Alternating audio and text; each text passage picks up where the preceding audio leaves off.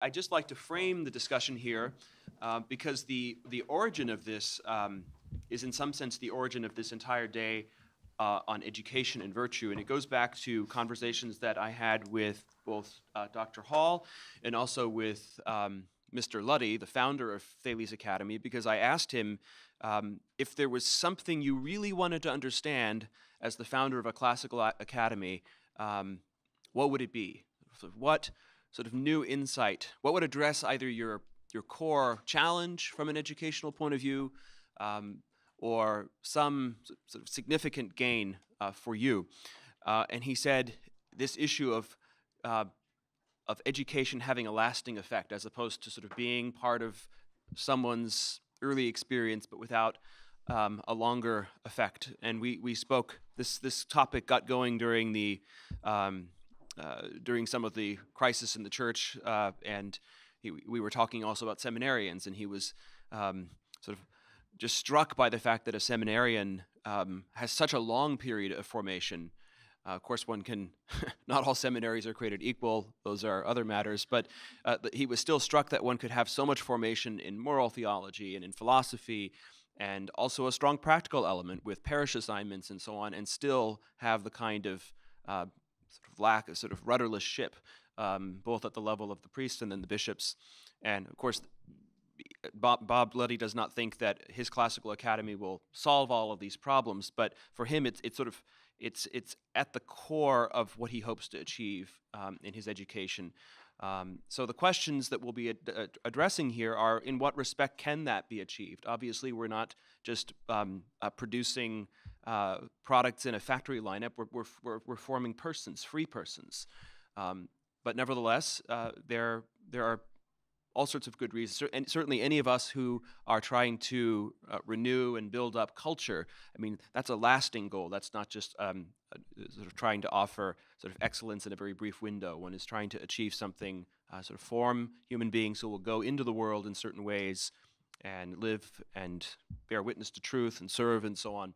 So that's very broadly put the core question of this panel, and as I said, in some sense, the reason that we've even devoted this day to education and virtue. And so with that, I'll turn it over. We're going to begin with Dr. Hall. So the floor is yours, my friend. Thank you, John Henry. We're excited to be here.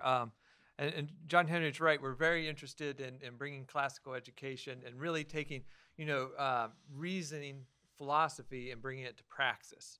And that was a lot of the intent of this particular tract is to get the reasoning, bring that concepts down to praxis. So in the next few minutes, I guess I'll detail a little bit about 19th century Danish philosopher Søren Kierkegaard's understanding of education in relation to the individual, while also hoping to provide some comparative points of some generally accepted tenets of personalism. From my view, being steeped into Kierkegaard all these years, I see a lot of connections. And what I would like to do, moving forward as a Thales Academy, is being able to bring personalism into our schools in some sort of way, into praxis. So, to begin with, from a curricular standpoint, Kierkegaard advocated for the development of the students' cognitive processes with a focus on the process of life rather than the end material product. And I'll quote Kierkegaard here. What then is education? I believed it the course the individual goes through in order to catch up with himself. And the person will not go through this course is not much help by being born in the most enlightened age. And going back to some of the information age topic we had last, Kierkegaard was really concerned about the fact that we were in this age, and this is 19th century, and so he's saying that was an information age, that we were inundated with information, but not able to process it, not able to do anything but to swim in it without making any commitment to it. So with this quote, Kierkegaard suggests that education should be focused on the development of the self, regardless of the amount of knowledge in the form of facts or data are available to the learner. So there's the self, the personhood, that needs to be developed. Facts are important, they're needed, but it's selfhood that needs to be developed. As such, curriculum should provide for the good life, not in the material sense, but in the Socratic sense. And of course, Kierkegaard was a big fan of Socrates. His PhD dissertation focused on Socratic irony. So definitely he had appreciation for the Socratic life, the Socratic sense of a good life. So, according to Kierkegaard, curriculum should not only test factual information, but also for the test of life and how we act in response to those tests. I always like this quote. I don't remember who told it to me. It was a principal years ago. Said, we really don't want to prepare our students for a life of tests, but the test of life. And that's very important. We definitely want our students to do well cognitively, do well on cognitive tests, but we want to prepare them for the test of life, not just for tests. Of course, the problem with this curricular focus is that paradoxically, it's a huge task and makes it very hard to assess this. How do you assess that somebody has a sense of a good life? Moreover, let's be honest, students want the easy way out, and possibly parents as well. Okay? Many just want the answer in which to learn, recite, and move on. Okay? As Kierkegaard verifies this in another reflection, there are many people who arrive at conclusions in life much the way schoolboys do. They cheat their teachers by copying the answer book without having worked the problem themselves.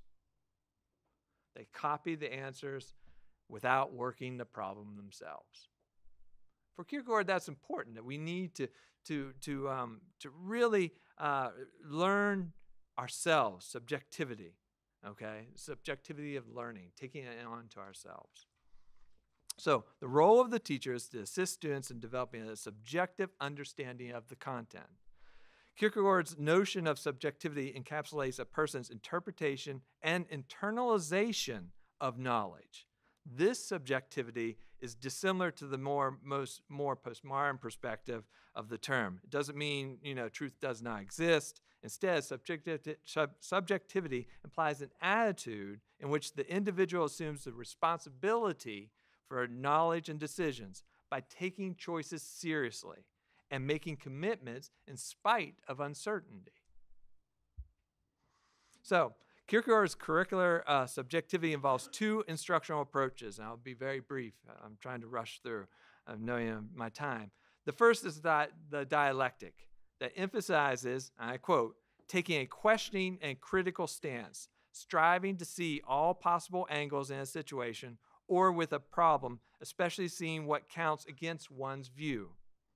This methodology of asking questions, advocated by Kierkegaard, of which Socrates was the most notable practitioner, includes statements of clarification and more statements and more questions. Dissimilar to Socratic dialogues, Kierkegaard's dialectic had interplay through his writing through pseudonyms, each representing a different perspective to consider and grapple with. For us at Thales in particular, we focus in on Socratic dialogues. We've developed a framework to make those work well. I always mention this in new teacher orientation. We don't want to throw a copy of the Iliad at a new teacher and say, hey, teach this Socratically. Because it doesn't help, doesn't provide that framework to make that work well. And so what we want to do is make that work well. Another way of instruction was indirect communication. Of course, Kierkegaard liked to use a variety of ways to indirectly communicate something through pseudonyms, irony, and parables. He wanted to deceive the reader into truth. Now, there is some question to whether this is really a good way of teaching, the deceptive way. But indirect communication to some degree through parables was used by Jesus. It allows us to think through things. This methodological approach puts the responsibility and accountability for learning in the hands of the student, which is an essential element to Kierkegaard's perspective of education. I'm trying to be quick as well. As part of this mixture of dialectic and indirect communication, Kierkegaard makes, much like his beloved Socrates, refuses to give answers, but rather keeps students in a state of disequilibrium in order to promote and or provoke, depending on your perspective, the student into making a choice. Since the act of choice, not speculative thinking, is what constitutes existence in a student's education. Of course, this is a difficult pedagogical position for a teacher. As Kierkegaard articulates, many students are eager just to have the answer from an authority. To add to this precarious position that teachers have, a teacher is also rooted in subjectivity. The dialectic indirect communication never has the authoritative role, but only one as a learner. A teacher is also a learner, not an authority. For a lot of teachers, this is difficult because they come into the classroom needing to be authority. Remember, you have 30 high school students. You need to be an authority. There are 30 high school students in the room. But for a Kierkegaard standpoint, that is not where the teacher needs to be. They always have to display intellectual humility and also be a learner. All right. So if a teacher becomes too occupied with the authoritative position, they're not really teaching. If a teacher is an authority, too authoritative, they're not really teaching. This doesn't mean that Kierkegaard denied all authority. He was rooted in Western tradition, which arguably revolves around authoritative stances. Rather, is suggestive of the balance that needs to be maintained by the teacher. So lastly is, how do you assess this type of education, where there's subjectivity involved, where a student has to take it in and they have to learn it for themselves, indirect communication, dialectic? Well, to be honest, it's very difficult. It's very difficult to assess it if you assess it in modern day terms, which is test scores. What we really have to do to assess this type of education is look at from life scores. How well do they do in life? Are they good people to themselves and the people around them? And that's going back to those the ideas of personalism. If you take Kierkegaard and you kind of map them out and compare them in a Venn diagram to personalism, you find personalism also has the subjectivity of learning. Also the idea of free will, self-determined learning, not being determined. And then also ethical responsibilities for their own learning. Those are all personalistic aspects that are there. And then finally, I think the value of the development of personhood as an important part of the educational enterprise, meaning that teachers have an important responsibility. They're educating the personhood of all 30 students in their class. That's an important responsibility. Now, from this conference, all I was hoping to do was to gain an early exploration of the academic and praxis of Kierkegaard personalism in education. I really hope we can generate some further dialogue from that. Thank you very much. So I'm again going to speak to you on the thought of Edith Stein, and of course this time Stein's conception of education. We first need to notice that Stein had a defined focus on education in her own life. First, in its practice, in her role as a teacher, and she was an incredibly devoted teacher, and this is testified to by her many students. And then in theory, in terms of her philosophical focus. Now, her philosophical focus or interest on education arises from her interest in the human person, and more precisely, the formation of the human person. And so Stein understood education as the formation of the human person. I'm going to read a quote. "We understand education to concern the formation of the entire human being in all his or her powers and capabilities. Immediately from this, we see that she does not have a narrow or constricted understanding of education. Education for Stein is not merely intellectual. Education for Stein is not merely the transfer of facts that can be memorized and repeated back. And education is certainly not the formation of employees that can be the cog to the industrial economy. No, for Stein, education is personal, and the reason she's interested in education is because she's interested in the person. Now, how is it personal?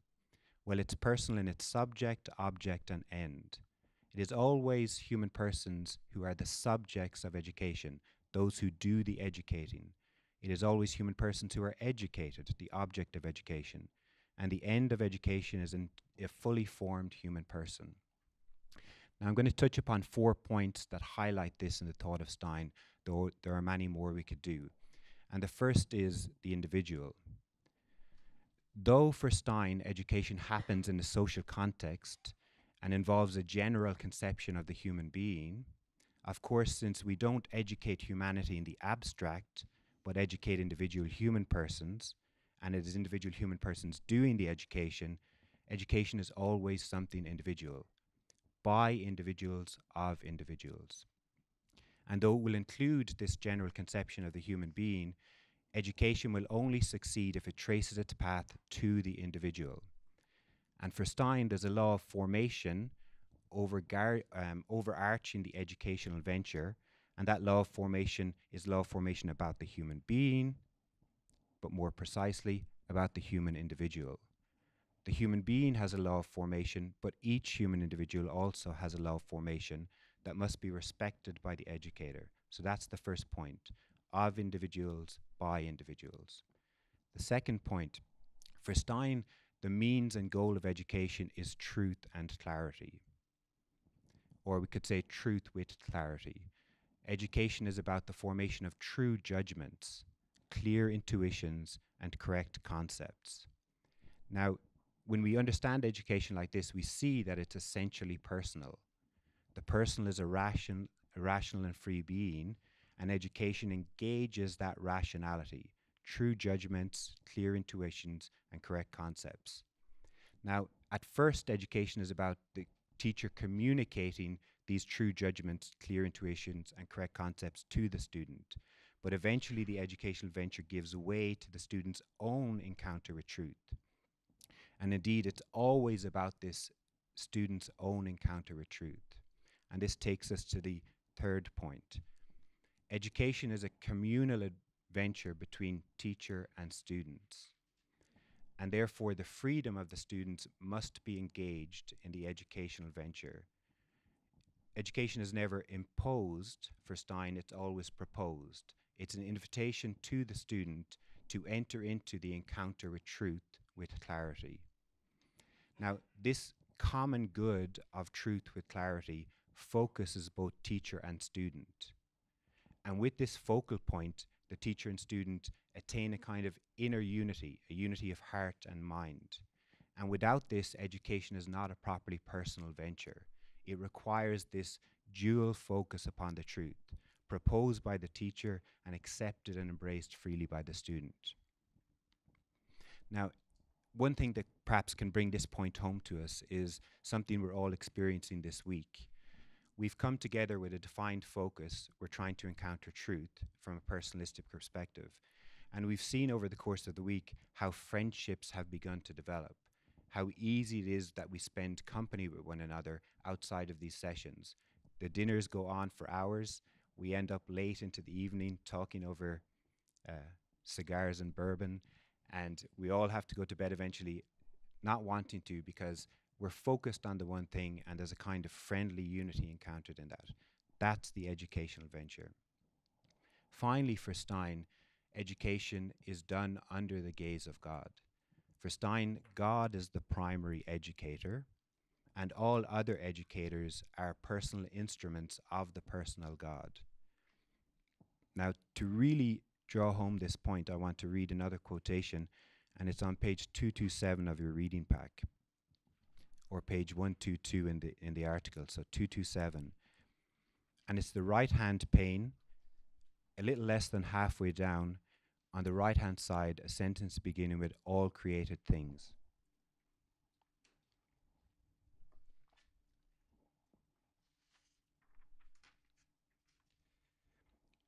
All created things are prefigured in the divine spirit, including the human being. He or she is a true human being when he or she is what God prescribes for a human being to be. And this is as much true in the general sense of being human, as in the quite specific sense of the individual personality. For every individual human being, there is in the divine spirit a prototype of that being prefigured, of what he or she should be. By this, though, we have described the goal of education. What else do we want to achieve by education other than that the young human being with whom we are entrusted becomes a true human being and truly himself or herself? She finishes this quotation with, "But how is this goal to be reached?" For Stein, in order to be educated, the human being as a true human being, the educator, him or herself, needs to be first a true human being. The educator needs to have attained a kind of mature encounter with the truth so as to introduce the student to this mature encounter with the truth. And only if the educator has, even if in an amateur way, already realized this encounter, can the educational venture be begun. Next, the educator must do so in a living soul contact. Stein used this term, a living soul contact with the individual. This living soul contact is so significant for Stein because when we're looking at the formation of the human person won't unfold unless they live within a trusting environment within which they can unfold. And this trusting environment is established for the student by the teacher having a living soul encounter with the student. And this for Stein is ultimately about attention to the individual. Attention to the individual. Then the educator fosters an encounter with truth, like a midwife. The educator is not telling the truth like an authority, but pointing to the truth so as to foster in the student their own encounter with the truth. And as I said before, this eventually gives way to the student's own formation of true judgments according to clear intuitions, having correct concepts. And finally, for Stein, the teacher needs a reverential stance before the student. Now, this has two poles. First of all, it's a recognition that God is the primary educator, and therefore it's reverence for what God is doing in the life of the student. And then it's reverence for the student as an individual who's growing before the educator. Now, we've looked at the 4 points. We've looked at what needed by the teacher to be a true educator. How does this bear upon the topic of education that lasts? Well, obviously, when we consider education in this personalistic way, we see immediately how it lasts. Persons, unlike other mere things, are beings that are immortal according to their nature. And therefore, the education that forms the person is the education that lasts. Because persons do not fade away, but all other things that are non-personal will fade away. If we engage in the formation of human beings as persons, then it will be education that lasts. And as I said at the beginning, that's not merely intellectual, but includes the moral life, and in a decisive way. Thank you. Thank you.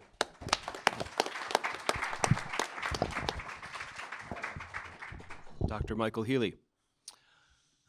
Good morning. Wanted to talk a little about, in terms of education that lasts, how we have to touch the students on a deeper level than just everyday practical concerns. And this can be expressed in various ways. Of course, Pieper contrasts the world of leisure and the world of work, or the world of wondering and marveling to practical concerns. You know, Martin Buber, I, thou compared to I, it. Marcel, mystery compared to problem. Max Picard, in his wonderful little book, The World of Silence, sets this up as a contrast between the world of silence and the world of noise. And so let me offer a few quotes about that, some from Picard, some from others. Picard says, listening is only possible when there is silence in man. Listening and silence belong together. And similarly, von Hildebrand, it's only in the passivity of silence that the things that have deeply impressed us may resound and grow in our soul and strike root in our being. Back to Picard again, criticizing the modern world, he says, almost the only kind of silence that there is today is due to the loss of the faculty of speech. It's purely negative, the absence of speech. It's merely like a technical hitch in the continual flow of noise. And then he elaborates, verbal noise is a pseudo-language and a pseudo-silence. That is to say, something is spoken, yet it's not real language at all. Something disappears in the noise, yet it's not real silence. When the noise suddenly stops, it's not followed by silence, but merely a pause in which the noise accumulates in order to expand with ever greater force when it's released. And I think this is the status of our students when they're immersed in, modern technology and all the rest of it. I have one quote from Newman. It's a short quote, but it's the longest quote I have, so I'm going to cut it in half. He's, in terms of other, implications of deeper levels to the human person, which we have to, which are already there, but the student has to become more aware of. Like with Kierkegaard, we have to catch up with ourselves. Newman writes, "The foundations of the ocean, the vast realms of water which girdle the earth, are as tranquil and as silent in the storm as in the calm," that is, in the depths of the ocean. "So it is with the souls of holy men. They have a well of peace springing up within them unfathomable, and though the accidents of the hour may make them seem agitated, yet in their hearts they are not so." And again, Kierkegaard, from his book, The Works of Love, "What refreshment do we get from all the busy bustle in comparison with that delicious quickening of the lonely wellspring which exists in every man, that wellspring in which the deity dwells in the profound stillness where everything is silent." And maybe one more quote from Mother Teresa. "We need to find God, but he cannot be found in noise and restlessness. God is the friend of silence. See how nature, trees, flowers, grass, grows in silence. See the stars, the moon and the sun, how they move in silence. We need silence to be able to touch souls." And so I think this is part of the challenge of education, how to touch souls in these ways. Now, of course, Socrates famously says that philosophy begins in wonder, at being touched, not by design, but by the happenstance of the situation, by something deeper, more mysterious, richer than we thought was there, sort of being reawakened. And St. Thomas, of course, says, "The reason, however, why the philosopher may be likened to the poet is this: both are concerned with the marvelous, and not to leave out math and science." A quote from Einstein, "The most beautiful experience we can have is the mysterious. It is the foundation not only of religion and true art, but all true art and true science. He to whom this emotion is a stranger, who can no longer wonder and stand wrapped in awe, is as good as dead and certainly blind." And so we have to try to bring occasions to young people, to students, of where they can experience that wonder and marveling. Now, Pieper, the way I read it in Leisure, the Basis of Culture, unfolds at least 4 areas of the world of leisure. The first, of course, is study as a liberal art, the search for wisdom, knowledge for its own sake, which includes scenes like Socrates deciding that it's better to die than to commit an injustice. That's where they're wondering and marveling. And so questions of good and evil, life and death, as they come up in philosophy, in tragedy, in epic, like the decision Achilles had to make before the walls of Troy that Socrates cites in his speech in the Apology. And so all of that is part of the world of leisure. Secondly, what I bring under the notion of contemplative moments in life, in other words, moments where you're deeply touched by love and by beauty, sort of awaken a new level in you, a new level in reality that reveals something deeper than just practicality. Thirdly, of course, prayer and worship, which Pieper acknowledges is the sort of the deepest source. Historically, every religion reserves certain times and places for higher purposes, not just for everyday practicality. And finally, he mentions play and recreation as a legitimate part of the world of leisure, and he says that there's a note in play and recreation of joy in reality, joy in creation. The fact that the higher animals play, children have to play, St. Benedict required each of his monks, even though their motto was to work and to pray, he required each of his monks to have an hour of recreation every day.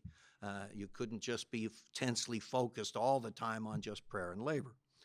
And so all this is important for education.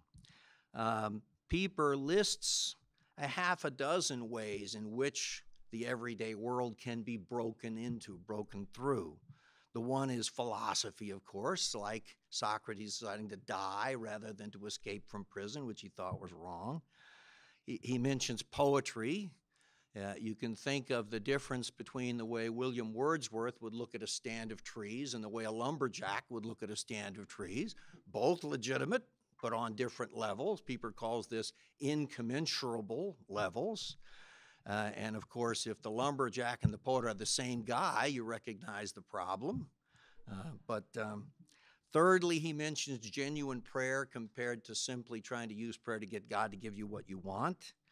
And then he talks about how a deep experience of love, an experience of suffering or death, a deep experience of beauty can all break into your planned day, your planned life, your planned week and month and year. And we have to I think, to help students to face life and be successful in life while they're in school, through literature, through art, through music, drama, we have to bring up situations like this.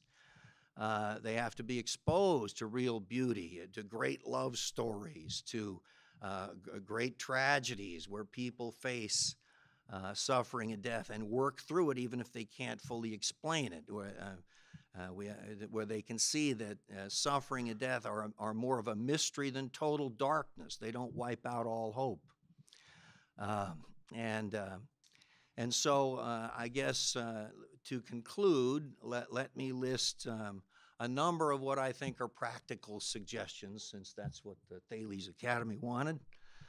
First, I would say, don't inundate the students with too much busy work, with too much quantitative busy work. They have to have time for silence and contemplation, for something to break through.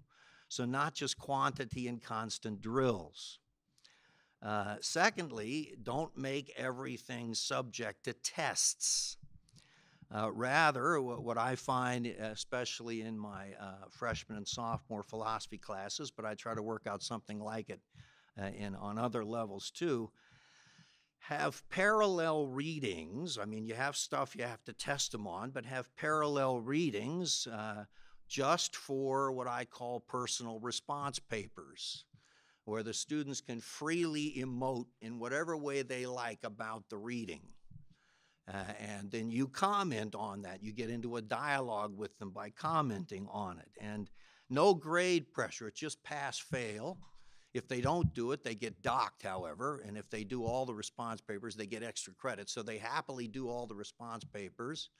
I have them read The World of Silence in the person class, Marcel's Homo Veatra in Metaphysics, von Hildebrand's Transformation in Christ in Ethics, and they just respond to the readings, and they love it. And the point is, they share certain things personally in a response paper to the teacher they would never share in public in a discussion, and hardly even admit to themselves. But, you know, the tremendous insights come out in these non-pressure kinds of assignments where they can just share and you can get in dialogue. Thirdly, expose the students to great beauty. Play music every morning. One of the most successful classes I had, I don't do this in every class, but in my Texts of Marcel class, we start out with a book on music in relation to Marcel, because long before he had developed a philosophy of hope and long before he converted to Christianity, that was just before he was 40, when he was about 13, he was thinking of suicide, and what saved him was beautiful music, great music, which gave him some impression of a higher world he could participate in. And so that kept him going when he had a very difficult home life and school life. And so play great music. Now, you can't start them out on Mahler, but I think, you know, play some great marches from Sousa and Strauss and find some lively but beautiful music that can interest today's students who are more imbued with rap, which has no melody, nothing. But anyway, but you have to find music that'll interest modern students, and I would play it. Now, also, I mean, if you're playing a great march, let them get up and march around. Don't just keep them sitting in desks. My sister, who is herself an educator, she says the problem with elementary and even high school is it was formed by women for little girls to sit in desks. Boys have to get up and romp around more. That also reminds me, don't get rid of recess in favor of more heavy stuff. If you look it up on the internet, there's a dozen studies showing how important recess is and that people get more done and allow for friendly relations. We have an elementary school here in town that decided to get so regimented that they wouldn't even let you sit freely with who you wanted to at lunch. You couldn't go sit with your friends. You had to sit in regimented tables assigned by teachers. This is terrible. What happens to camaraderie, like talking all evening? That you got to let them sit with their friends and have a little freedom. Fifthly, I think there's a place for sports in terms of how it can instill a certain discipline, a certain responsibility, a certain brotherhood. A great example of that is the movie When the Game Stands Tall, starring Jim Caviezel as the football coach, having to do with this 151-game win streak of a Catholic school out in California in one of the poorest neighborhoods. And the whole theme through the movie is it's not about the streak. It's about building responsibility and brotherhood in you so that you can go out in the world and function as a responsible adult. No iPads, no iPhones, no computers in class. Make them read a book, hold a book. And finally, there ought to be regular times of prayer during the day. Now, if it's a non-denominational school, then regular times of recollection and contemplation to remind the students of doing something important here. But when I was in elementary school with the nuns, we opened up with the morning offering. We paused mid-morning for prayer, and before and after lunch. After lunch, she made us do the Confiteor. One time, shocked the whole class because prayer was sacred to the Sister David Mary was her name. Prayer was sacred to her. One time she stopped the Confiteor in the middle, and the class was totally shocked because we kept saying grievous instead of grievous. And she warned us, if we say grievous one more time, we get detention. But prayer during the day is a reminder. So all these things are important for trying to awaken that new level. One final quote from Kierkegaard, which is how Max Picard ends his book and ends my selection. Oh, it's in here, okay. And I used the chapter from Picard, the final one on faith, because even though all kinds of wisdom and insight and understanding can happen independent of faith, relation to God is the deepest level. So Kierkegaard writes, "The present state of the world and the whole of life is diseased. If I were a doctor and were asked for my advice, I would reply, create silence. Bring men to silence. The word of God cannot be heard in the noisy world of today.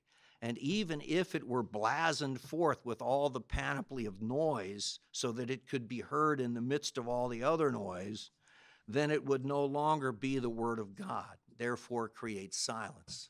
So, the truth can't just become another propagandistic voice. It has to touch that deeper level. All right. Thank you.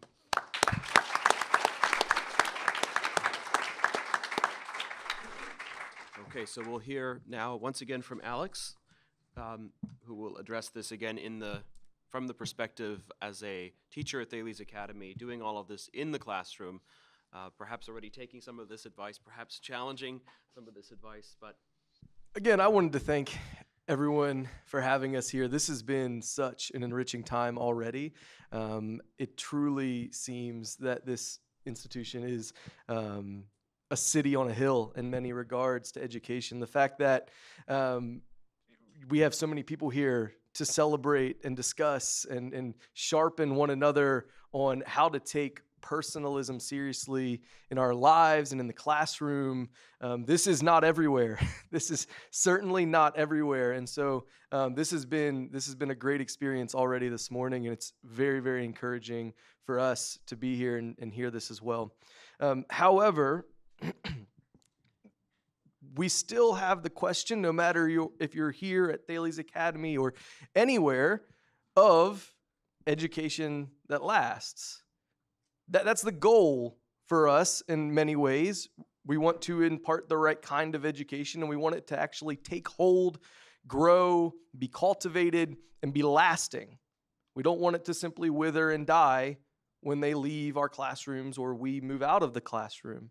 And so that needs to be at the forefront of our minds. And I think our panelists have done a great job detailing why that's important, and even in many regards, how we can implement those things.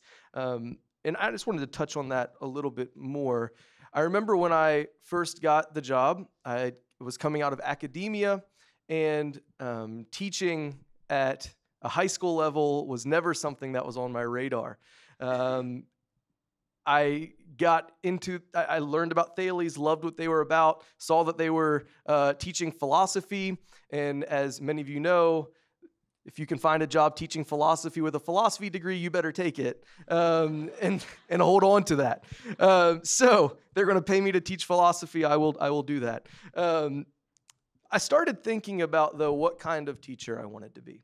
And really, this question was at the forefront of my mind. How could I be a teacher that made education last for their students? And I started thinking about the teachers that I had, professors, teachers in high school, elementary school. And I really started contemplating this and trying to figure out what was it about them. And I also started realizing that the content, and maybe you guys can agree with this, the content that I remembered most from my classes, be it college, high school, whenever, oftentimes came from the teachers, the instructors, the professors that connected with me most personally. I don't think that's a coincidence. And when I think about that, it's both saddening in many ways, but also encouraging. Sad because I realized how many things I forgot, how many of my courses I didn't remember, how many of my instructors I no longer remembered. And that's the sad reality. Students pay a lot of money to come to institutions to learn, and oftentimes they will forget them. Teachers, professors, you'll forget a lot of your students if you teach long enough. That's the nature of what we're doing. But how do we make that education last? How do we try our best to make sure that the information that we're imparting to our students is remembered, and also the character development is remembered? And those two things are really tied together. So one of the things that I think need to be the focus of all of our education is, first of all, character development from the point of the teacher. But a second one would be exploration. I want to talk about that character development. You model that as a teacher. You model that as an instructor. You need to set up a classroom that allows for discussion, allows for respect, allows for each of us to interact with one another without fear of what we say in class, without fear of our ideas. That isn't to say that we just simply allow any heresy or anything else that comes up in class to stand on its own, but we create an environment that allows students to feel comfortable to do that. I think that's really, really important. And for the teacher, where that starts is humility. That takes, and our panelists touched on that in various ways. You have to be a successful teacher, to have an education that lasts, you have to have the utmost humility. I don't remember the teachers that came in and lorded over the classroom, that just simply came to sit in their authoritative seat and impart knowledge, apart from anything else. They read off their PowerPoint for an hour and a half. It's the same one they've been doing for however many years. They remember it word for word. There's no interaction with the students, and then they leave. You probably don't remember those people as much. You probably don't remember that information as much.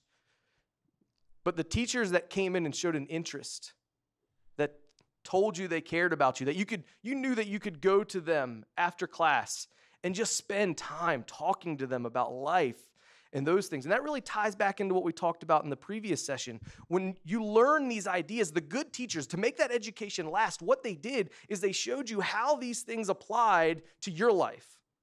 So we had the question earlier in the last session about teaching great books. And what do we do with Homer? How do we make that last? How do we make that pertinent to our students? And I've taught Homer several times, and I'll bring Achilles up because we talked about that. My students, they don't care about the Iliad, right? They don't care about Achilles at first. However, what we do is we start to show them that just like Achilles went and got so angry because his pride was hurt, because his wife was taken from him and all these other things, he got so angry that he actually requested that Zeus would bring wrath upon his own people. Our students aren't experiencing that, but the human condition hasn't changed. It hasn't changed over the last 2,000 years. The same principles that fueled these characters in these books are the same things that are fueling our students in these decisions. The same things that are fueling us in these decisions. And when we're able to strip away those cultural contexts, not divorce them, but strip them away down to the principles behind them, and then show how that applies today in their lives, that's how we get an education that lasts. And the way that we do that is through discovery. So we lead our students on a path to discovery. We don't simply regurgitate this information to them. We lead them to it. We allow them to discover it. I think all of us can relate to that. When you figure something out, somebody could have told you something 100 times, but when you figure something out, something just clicks. And that's when you know it. You've experienced it. You understand it. So just very quickly, what that looks like for me in the classroom, whether it's literature or philosophy, we will have an assigned reading that's source material, and they'll read one of these great thinkers, writers. There'll be an assigned passage. They'll come in at the beginning of class, and they'll simply, I'll assess, first of all, the intellectual things, the knowledge that they need to know. So there'll be a short little assessment, basic things that they should know if they actually did it, and that builds character as well. And then there's always at least one, sometimes two questions that we would call core questions at Thales that make up the core, the meat of our Socratic discussions. And that allows them, and it typically has to do with how to apply this in today. How did you react to this? So similar to what our panelists said about these response papers, right? It allows them to just simply put down, organize their thoughts, and think through these things. And then what we'll do is, after that, I'll make sure that they understood the knowledge base of it, and we'll spend the rest of the class starting off springboarding with that question that everyone in the class has had a chance to think about, relate to, and understand. And we'll just have a conversation. And that leads to places, as we pointed out in the last session, that you would never expect as a teacher. Now, it's difficult. I would say in some ways it's more difficult than lecturing because you have to be ready for everything. But it also takes certain qualities of a teacher. You have to be critically minded, but you can't be harsh. You've got to have conviction about what you believe, but you also have to be generous as a teacher. You have to be gentle with them. You have to be respectful, and you have to be humble. Because when a student brings something up that's clearly false and wrong and should not be believed, for me to simply shoot that down and say, well, no, that's actually not right. Somebody have a different answer. Right? That does something to the person of the student. What that shows our students is that we care about knowledge more than we care about the person. And that's what this whole conference is about, showing that we care. So maybe we would say, well, why don't we think about this rather than saying it's wrong? What would you do with this? Right? And then you'll have somebody else will bounce it off of that idea and that idea and that idea. And before long, you've got them coming to a point where they realize, I have conflicting beliefs. I can't hold to this and this. And that tension, that's where that critical thinking, that's where understanding true knowledge, I think that's really where we want our students to be through direction and guidance. So Thank you guys for having us. I probably went over already, so I apologize. But think about those things. If we want an education that lasts, we have to show and model that humility as an instructor. And we've also got to lead by exploration and discovery in our teaching. Thank you. Thank you. So now we'll hear from Wanda Evans, who is a first grade teacher at Thales Academy. And unlike probably most of us in this room, her challenge is not teaching just in one discipline, but teaching everything that is taught to those students. So this will be a very interesting perspective. So. Right, yeah. I have a totally different background than the majority of you here. My classroom looks a lot different than Alex's classroom. Just teaching first grade, the kids are willing to do anything for you if they feel like you value them and you value them as a person and their background knowledge, their background experiences. And I think that our goal as educators is to figure out how we take our students, especially the 6 and 7-year-olds that I teach, and how we mold them into lifelong learners. That's a big concept for a first grader to get. They're not thinking about next year, graduation. They're thinking about, Miss Evans, what are we having for snack today? That is where their minds are. They're not thinking that far in the future. But as a teacher in the classroom, it's your goal. You have to be thinking about that and how to form them into the best person possible. Thales does a great job with our 15 outcomes. We have 15 outcomes that are posted in every classroom. A big poster, and we go through those throughout the year so that the kids really understand them and we take the time to use them as learning moments. A big one of those is being a continuous learner, to take all aspects of their life, the things that they learn, how to then adapt to different changes or different mistakes that they've made in their ideals, and how we as educators try to instill in them a desire to take what they know and how to expand on those basic ideas, how to question things deeper. The first thing I would say is to walk into a classroom and with your kids, show them that you value them. Everybody has a different background. That comes with different skill sets, different knowledge bases, and the way they see different parts of the world, which is not wrong. It's different. So I think just showing them how much you value them. A child knows different things in different ways than an adult does. They experience the world in a much smaller way in certain aspects than an adult does. So taking their experiences, their backgrounds, their points of view, all of it is detrimental to the success of a classroom every year. Without that one child and what they bring to the classroom, your classroom's going to fail without them. It's not you, it's them. You're constantly learning from them. The second thing, and Alex hit on it, is to be humble. It's okay not to know. I don't know everything. Students, especially in first grade, think you know everything because you live at school. We don't. It's a real shock when they see me out and about in the city, right? So that's what they think you do. They think you know everything. They'll tell their parents, no, that's not the way Miss Evans did that math problem.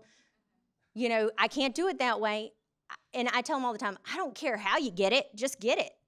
Like, learn from one another. If I cannot verbalize a certain way of teaching you something that you understand, I'm okay with the neighbor showing you how to do it. Learn from each other. In my classroom, we are really big with the team dynamic and helping one another out. I think also for the kids to know that if you don't know it, this is how I'm going to figure it out.